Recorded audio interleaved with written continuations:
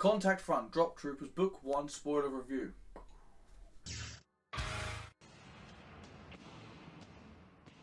Hello and welcome to my channel, Unity151. My name is Joe. I'm here to talk about sci-fi, major sci-fi, space opera, books and audiobooks. Please like, comment and subscribe. Boom. We're talking about that one there. Contact Front, Drop Troopers, Book 1 by Rick Partlow. I'm going to talk about how I ranked it. Like each things that I like, the 5 categories that I like. I will be looking back and forward because I'm trying to remember it. And then I'm going to talk about the specific categories and the things in each category that I liked. Obviously, as much spoilers as I'm going to talk about, as much as I can remember.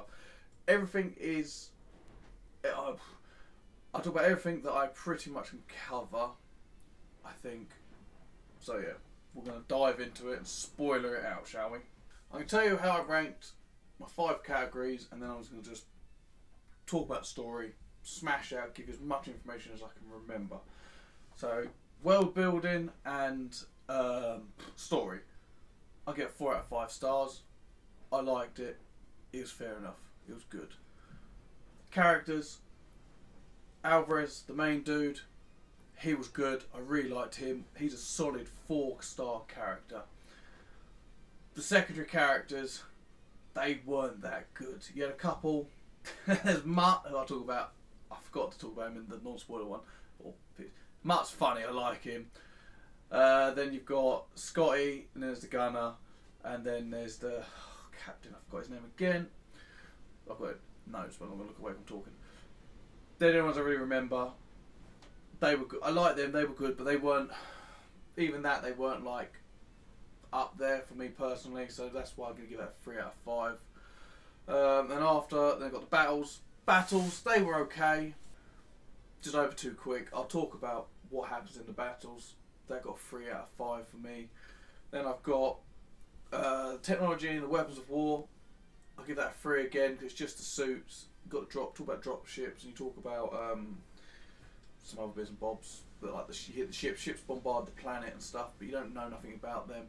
I like a bit more of an all package personally, or supporting. Like, you know, they've got drop troops, but they could drop some tanks down there, or some sort of like, you know, if we've got 3 metre tall suit things, why not some couple bigger mech things, or some smaller little drones or something, you know, some like you know, some little drone planes buzzing around, you know, some second, for me personally, a bigger pool of everything, because you don't just have one single thing, because once the enemy can counter your one trooper, well, that's it, you kind of invest all your main troopers and you fuck now.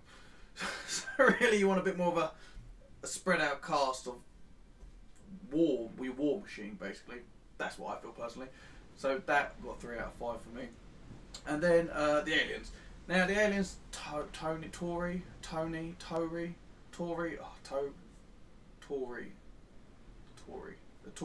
think it's Tori. If I probably saying it wrong, I even just listened to it again just to make sure. Now I like them. They're really cool. The aliens, the enemies, I give them a 4 out of 5. I like them. You don't really know.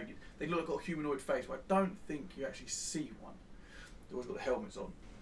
Bit of mystery behind them, so I like that. So overall, I give it 3.5 stars out of 5. For me, that's a good book. I'm happy with that. There's no such thing as a 5-star book personally. 3-star books perfectly fine. 3.5-star books perfectly fine. 4 stars perfectly fine, and 4.5. You know, to be a 4.5, that's like the top rank I'd probably ever do a book. And yeah, that's that. Right, let's do it. So from the top, start with Alvarez. He's a little hoodlum. The whole Earth in previous wars have bombed, blown up, and we humans have destroyed Earth. So like they've got like mega or super cities and stuff because Earth's just derelict and just crap, basically. Alvarez, he's like a little criminal, whatever. He has a altercation with some cartel dudes or whatever it was. Whatever way, cartel guy gets killed. He gets arrested. So he gets the ultimatum: take the red pill or blue pill. What are you gonna do? Join the military, the Marines, fight the aliens, or go to prison, or grass up your partner, which was, I think, his girlfriend, or they may have just broken up.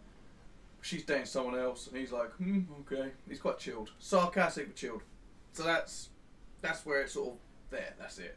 And as this happens, so the military history of what's going on with the war. That's all at the beginning as well. The Tawny, I think their name is. Tawny and humans. They had a fight. They sort of paused it out. That was that. Then they had an amnesty line. I think that's the word. Peace was there for a while. Then they broke the peace, bombed, nuked, took over planets, invaded Earth, took a load of colonies over and stuff. Not Earth, invaded all the other colonies and stuff. Then the humanity was on like a counter push, I think, or something like that. Then I was going to do it. They was about to do a push. About like, yeah, let's do it. You know, for humanity. Wow, let's go. Wow. They get hammered at Mars, absolutely decimated, lose all their big ships. They've lost all their everything, all their big ships, everything. So they're up shit streak. So that's why they're recruiting criminals and giving them a choice. You know, get out of jail free card basically, or come and fight. So they take up the fighting. Most of them do anyway. So with this, off he goes to training. Goes to his training. He's got a real knack for it. He learns how to use the suit quite quickly in the simulators and stuff. He's very good. He can he's just really good at just looking, killing. You know, he's got ultra instinct. That's what he's got going. He can just shoot, kill. So there's little rocket things. I think it's rocket. Yeah, it does rockets. He has, while he's in the training, there's some guy who he ends up falling out with called Cunningham. He is what I would have thought like a pudgy, pig-faced, bald, little bald Marines are sure they have anyway. Bit overweight, not fat, but a bit overweight, a bit more rolly, bit probably I'm going on at the moment. Just a bit bigger, and just a bit of a bully. He's a bit of an arse. So that's who he has conflicts with. They have a bit of a fist fight and a few other things, and that's the drama. That is your one. That's the antagonist, really. That's who got their little conflict. The aliens are just, because it's training at first. You build aliens. They're not really. They're the baddies, but they're like the overlooming badly. Cunningham's the problem. I had no problem with whatever, you know, their disagreement, their fight, you know, whatever. That was fine. It's all progressed the story. As it was sort of going on, you had flashbacks of what happened to Alvarez's family. His mum got shot by a gangster through a window. So the gangsters were having or cartel were having a fight. She got shot. When they stole the car, the dad, his brother, and him, he's only young, stole the car, went off. They took the dad and the boy, the brother, he got left on his own. He then found a city, went to the city, and he just lived in foster care and all them things, being picked on, fighting people, just the shit life basically. And that's why he is what he is. That's sort of I think a 4 flashbacks throughout the books. That was alright. That was alright. Sort of, they give you a bit of a bit more understanding of why he's like he is, but I was quite easy just knowing that he just had a shit life anyway. I didn't really need that, but it was alright. Added. So then he goes through the training, all the stuff. He gets better. He knows what he's doing. Then one of the first few training fights, that whatever his name is, his antagonist guy, they have he shoots him in a training drill, and then they have a big argument, and then Gunny gets angry at Matey Boy and then threatens him, whatever. Bit more drama goes on with that, but that's pretty much it. They kind of, it's not too dramatic, all that stuff. So one of the first missions they have is they're just attacking. It's nothing big. It's just like there's only like a few of the enemy troopers there or whatever. It's a small operation. They land, they go in. He's just blasting and doing them all. He's killing quite a lot of them and stuff like that. And then it turns out, but it was so quick. It's sort of saying I said in the other, all my stars was. The fight was going on. It was over real quick. He's going in there. Whatever's going on, blah blah, whatever, shooting stuff or big mech guns. I don't know quite.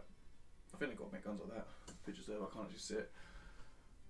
Whatever way, the shoot kills it. He kills loads. He's like, oh, you know, he feels good that he's done whatever he's done, all that stuff. And it turns out his wingman, buddies was with him. he got shot. I think he moved or he shot the guy. He did something which then deflected the rocket or knocked the guy to fire the rocket, and it's killing his buddy, blew him to pieces. Like, clatter everywhere, you know. Obviously, he didn't know at the time. His comms went out, so he couldn't hear nothing. So then there's a bit of drama because he's done such a good job of killing the enemies and getting the job done, but he's not working as a team. So then his squad resents him, and then their buddy got blown up. Not because of him. He just dodged a rocket or knocked the rocket away from him, but then killed his mate. It was quite good. There was a few things like that actually.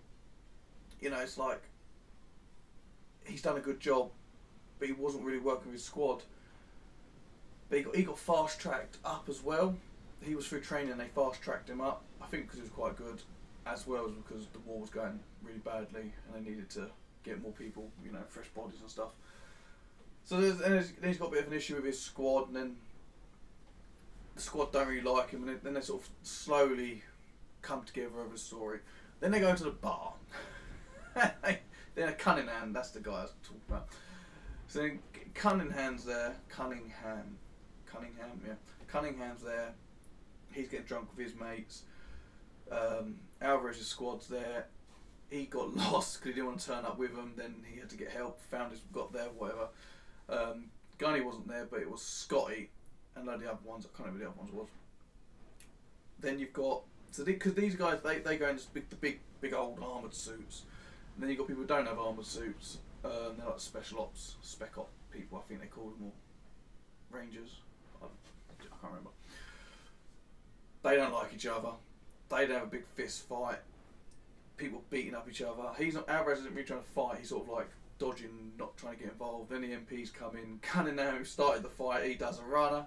He don't get into trouble. Everyone else, well, most of them get arrested. Half of them do a runner. The rest of his squad do. They all leave because they don't want to get arrested. He don't get in trouble because they need fresh bodies. But Scotty had to walk over like miles to come and rescue him or bail him out, take him back. So that was quite nice. That was a good bit of character development or character stuff, whatever. That was that. There's someone called Mutt. Now I like this Mutt guy. He was like he's one of the guys who works on the suits. I can't remember how he was now, but he was very I don't know. I don't know, he's got dirty, like gravelly voice, but like dirty. He's like a dirty. I don't know. He was really cool. I liked him. I can't remember what he's not like now. He really helped Alvarez learn what to do with the suits. So like the suits are connected to you, but you can go through the interface or whatever and the settings and take over other people's suits and stuff. If you take the dead body out, get in a suit, you can take over the suit. Shoot without having. You can shoot while shooting as long as you lift your chest plate up so you can see, and all these little things that they don't teach you what to do because none of them you probably die anyway. So he taught him all this stuff, which obviously comes in handy later. So he was good. There was only one little thing he was in it, just that one little bit. But he was like, for me, he was like a golden character. I liked him. I would like to see him more. Hopefully in the second book you see him more. I did like him. I think after that mission, they went on another training mission, and then they went to the main fight. Now, the captain, I've got his name here, Captain Covington, that's it.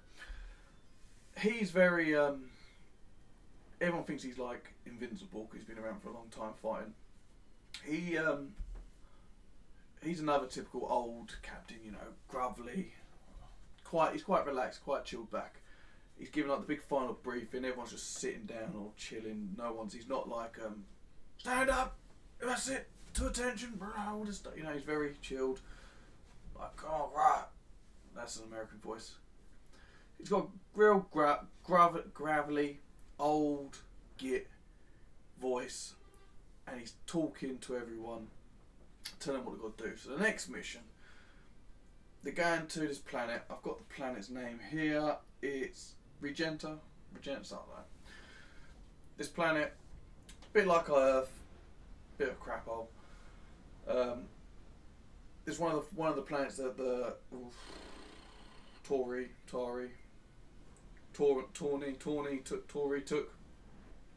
I I keep doing this with my hands. So the plan is, got the planet, they've got the base they want to attack. There's one large city where they've still got humans on because they've kept the humans there as hostages, I guess. They said in the book they didn't nuke them. That Tory didn't nuke them to like not break the amnesty. So I don't know if there's a bit more to this story about, because originally they attacked and nuked and destroyed all these things, and they didn't. Bit of a side thing. So what the humans think is the aliens. So these aliens are tawny. They look like a bit human-y looking. They're a bit. So the males and the females. There's only males fighting. The females don't fight because then the males get horny and then they fight even more, and then they get all crazy because they just want to have sex with the females. So the females have to be scooted off somewhere. Don't know nothing about them. They're not allowed in the picture. So the males aren't wanting to have sex with them, so they get them to fight. Or so they just focus on fighting because they get all, you know, geared up, all in heat like dogs. Their leader, they look at him as like some sort of emperor god kind of thing, I believe, and all land is sacred. That's kind of the gist of it, I believe. Maybe butchered it, maybe not. It was interesting. I liked it. So with this, that's why the humans believe they're attacking. I think there might be more to it. I don't know. I'll find out in the next book. So with this, the attack. Back to what I was saying. So you got the planet. You got the base they want to attack. It's got a big shield covering the planet. So the plan is on paper. Ships turn up. Ships bombard. Drop ships come. Drop troopers drop. Go in. Kill the people. Drop the shield. Bang. Got the planet. Everyone's good. Oh, works. Right. So as the mission starts, Alvarez is on the ship, whatever. That's when they get in the briefing and tell him all this stuff. This is a side point. He saw one of the ships, which was inside one of the ships. It was crammed, absolutely crammed. So I'll get to it in a little bit. So it's all crammed. Yeah, that's a side point. The ship's crammed, full of everything, all the suits and stuff. So they've got a massive bolt. They're bolted up. There's full of drop troopers galore going on. So plans going on. Boom. Fleets blasting the planet. I don't know what these ships look like. Don't know nothing about them. They're just ships blasting the shield. Shield's getting not hammered, but the shield's hard. But it's getting hammered. And drop pods come down. Now this reminds me of Live, Die, Repeat, which was whatever his name's movie that he done. Imagine how the drop troops come down. You know it goes really bad, doesn't it? So drop troops come down, bang, bullets, rockets, everything smashing into pit. They crashing into each other, torn to pieces. They're all falling out. Death, they all get what? No, most of them die. They all get slaughtered, absolutely hammered, because the special op force blokes who've gone first were supposed to go in there and knock something out. They didn't do their job. They dropped the ball. They messed up. It went bad. Alvarez falls out of his ship. He flies, falls down. Gonna die. No, he lands in a bit of water. Just about. Well, I think he kind of aimed for a bit of water. He landed a bit of water. So with that, his ship's no good. His suit's no good. Sorry. Gets out the suit. Comes out. He's all like, oh my god, you know what I mean? He's bad. He's not in a good way. Some rebel fighters pick him up, find him, take him back. They're still like rebels. Like, obviously, the city's been taken over, occupied. The planet's been occupied, but still rebels doing stuff, and that's how they get a bit of. Oh, there's a fly there. That's how the humans get their information from the rebels. So the rebels have got him, and he's like, I've got to finish the mission. Come on, rallies them all up in a bit of a way. So what he's got to do, he's got to go and knock out over, because the shield's getting hit. All the power goes to the shield. So if you, one of the other things, if you not hit the generator, I don't think, but if you do something to the reactor or do something to something there, because so much energy is being used, it causes it to short, and that's it. Blows it up. Something happens. Doesn't work. Stops it. Does what it's got to do. So sorry. With this, the rebels have got a another drop troop suit thing, which someone else died, who obviously crashed and died. The suit's okay. He gets in the suit, luckily, because of Mutt, good old Mutt, told him what to do. He can, not hack in, but he can change the settings, you know, turn the screen to brightness so he can get onto what he's got to do. Gets on the suit. They have a bit of a little confrontation with the aliens, with some grain stores shooting some aliens because the aliens sort of pop up. They then go get satellite, send a satellite up to space, tell the humans, don't nuke the planet yet, we've got a plan. so fleet, just give him a little bit of time. He goes off with all of them. They go in there. It was real quick. This was, kills a few aliens, does what he's got to do, blows it, that's it. Shield goes down. Then it all blows up. Some lovely young lady, some girl, I can't remember her name, who's one of the resistances. Boom, blows it up. That's just for pause. Remember saying one of the resistance fighters. I think his name was Shepard. His daughter, can't remember her name. Him and Alvarez, they get it on. They have a bit of hanky panky in the grain store. I don't know if it's grain store, it's just like a barn or something. But either way, they do that. Then they all go. So she's with them fighting. He's kind of found her. He's a bit, not loved up, but he's a bit loved up. Through the mission, boom, reactor goes, big explosion. He tries to save her in the bunker. No, burns her, kills her, charcoal. She's dead as a dodo. Poor old Alvarez, you know what I mean? I feel bad for him. He's had it quite bad with women. We find out through like the flashbacks, and obviously ex-girlfriend got a new guy. That was that. That was pretty much all the battles. They was okay. Like I said, they was just very short. But I still enjoyed it. It's thoroughly good. After the mission, back onto the ship, he gets sort of fixed up because you can grow everything back together. Like I said, everyone died. Gunny died. R.I.P. Gunny. I like Gunny. Scotty survived. Another one survived. Can't remember the other one is. Cunningham survived. He wasn't in his squad though. But Cunningham survived, but his spine got snapped, so he's got to regrow a spine. Alvarez goes and talks to Cunningham. They hash it out because there's no point holding grudges when there's an alien species trying to kill you, and these two are just bickering between each other for whatever reasons. Then they're in that. Then after that, he goes into that room where all the troops were originally, and it's obviously not even like half of it's full. They lost loads of people, so that's kind of a bit of like, oh, you kind of understood. You felt that. I felt that a bit anyway, about everyone died and stuff. After that, then he gets a rank. I think it's I'll put it just say staff sergeant. He becomes staff sergeant. So what happened basically? This is how dire it is in general. He get ranked up because he was squad leader or group leader or whatever it is, and then he's now whatever staff sergeant. He's gone up again. He's got to train the next load of people, even though he's not long been out of the training himself. He's got to train the next load of people. Scotty, so I think he took Scotty's position. Yeah, he took Scotty's position. Scotty took Gunny's position. Obviously, Gunny's dead, so it's kind of like it's a bit of like a not a gut punch, but like it was a bit of like a I felt the weight of it. Like I felt that like he's got to take his position. He's got to take his position because he's dead. They're just shifting people up. New recruits come in. You sort of get a little glimpse of him training and talking to some new people. Covington. He survived. Thank God. I like him. Old grizzly old gits. He survived. Another lady survived. I can't remember who she is. I don't know who she is, but she was in it. It turns out she's old, donkey's years old, a couple 100 years old. She's been in loads of wars and stuff, which no one knew. So that's kind of, you learned a bit more about some more wars and human technology and stuff because she's old and survives and stuff. That's it, really.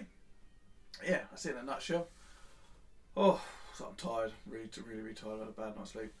Book was good, 3.5 stars. That's good. I got the next one, so we'll start the next one tomorrow or something like that maybe. Get the book. It's good. support the guy. I've got the next one. I know he's doing the third one. I think he's finished the third one, or he's about to finish the third one, because that's got to come out. Because I actually spoke to him on Keystroke Medium. They have like a little thing on Facebook every Monday, which is today. Yesterday, because it's come out Tuesday. Yeah, get the book. I enjoyed it. I'm sure you'll enjoy it. That's all I have to say. Thank you for listening. Thank you for watching. Please like, comment, subscribe. Comment. Drop me a comment. Tell me how amazingly terrible or good I am. I don't know. Thank you very much. Bye bye.